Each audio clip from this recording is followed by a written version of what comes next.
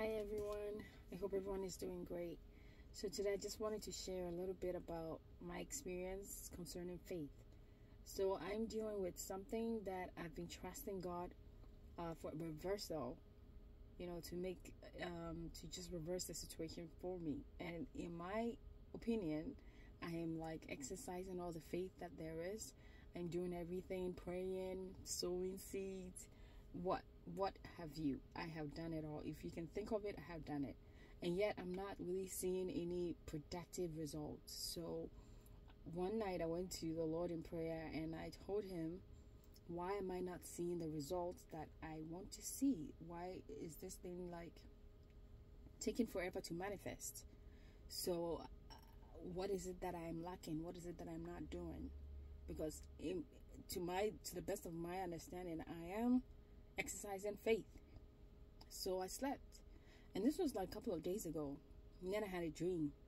And in the dream I was in this place. I can't really remember, but it was like an open field, and everything was just going on normal day. Everyone is going about doing their things, and then for some reason I just looked up into the sky and I saw this. I don't know, it was like a bomb or like something that's coming from the sky. It's been shot through the sky and it's heading for the sea or the ocean, or if you would call it.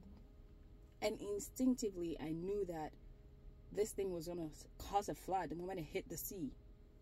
So I started yelling, telling people to just run for your lives because flooding is going to happen. And truth be told, this thing just hit the sea, and then just like I saw the rushing waters like coming into town. And everybody was running together with me. I also started running. I mean, who wouldn't run for their lives? So, but as I was running, I had this nudge to stop and just pray. So I stopped for like a brief moment and I just prayed and I rebuked it. Like, I rebuked this flood.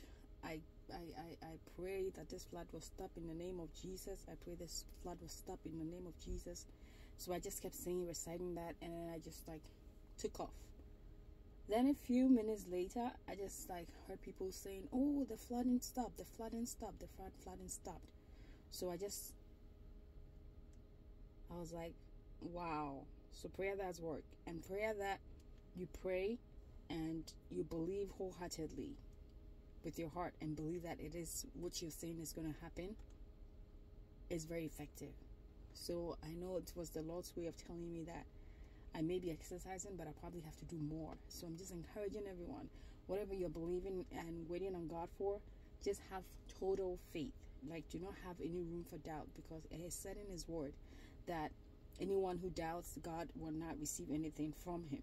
So we have to be like very focused and entertain no negativity. If this is what you want, you have to believe that this is it, and I'm getting it.